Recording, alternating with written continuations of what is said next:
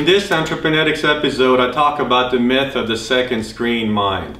And with social media, one of the big things now is the second screen. So when you're watching TV, you know, you got your tablet or your iPhone and you're looking at stuff like I'm looking at my email right now. Oh, I'm sorry, I can't read my email and talk to you at the same time. You know, that's one of the things that I think is totally coming out of control. It's absolutely out of control. And so what happens is that you've got a happy face here, and because of all the social media and all these different devices, now I have to not only be able to watch TV at the same time as I'm, you know, looking at my iPhone, and of course I have my tablet. So now the second screen concept becomes a complete joke as far as I'm concerned. Your brain is a parallel computer because you got trillions of neurons that are firing impulses parallelly, and you're just going, this is why the Entreprenetics of and the psychology of the entrepreneur mind is so powerful, because you have a parallel computer that can do all these things in parallel. But ironically, you yourself will have difficulty. So what happens is that if you're feeling overwhelmed, and this applies not only to personal but also to your business life, whether you're a startup or a growing company. So if you're feeling overwhelmed and you got phone calls coming in and you got your devices, your iPhone, your computer, your tablet, the reason is really simple.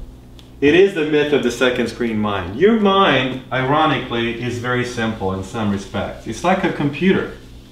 And so what happens is, think of it as there's a flask, and you've got a bunch of ideas, idea 1, idea 2, idea 3, process 1, task 2, and you've got all these different things you have to do at the same time. Maybe it's also like, I've got to check my email while I'm driving, which is not good. That's why you have the AT&T campaign, big campaign about don't text and drive.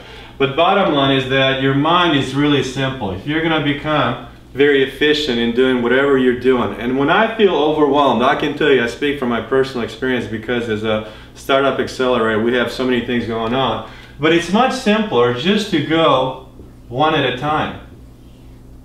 So when you wake up on a Monday morning and you feel completely overwhelmed and you're anxious about getting so many things done, just do it one at a time.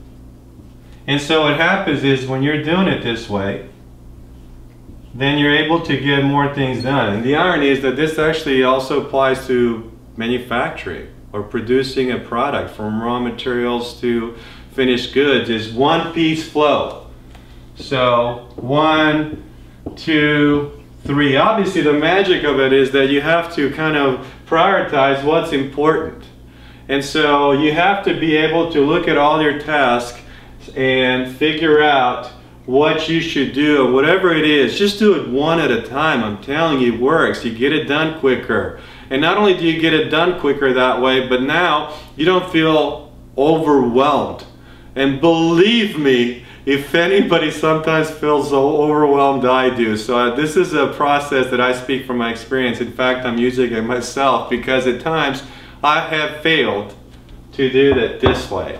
Why did I fail? Because sometimes you got so many things coming at you that you have to be disciplined about it. Discipline. One piece flow. Do one thing at a time. And what's going to happen actually is that the rate of getting things done actually increases. So this time between the tasks is decreased, because you're doing one thing at a time, and then you're just compressing and you're going down this funnel of activities and getting things done. Now let me go do that myself, one piece at a time. And one of the things I'm going to stop doing is looking at my phone while I'm doing something else. Until next time.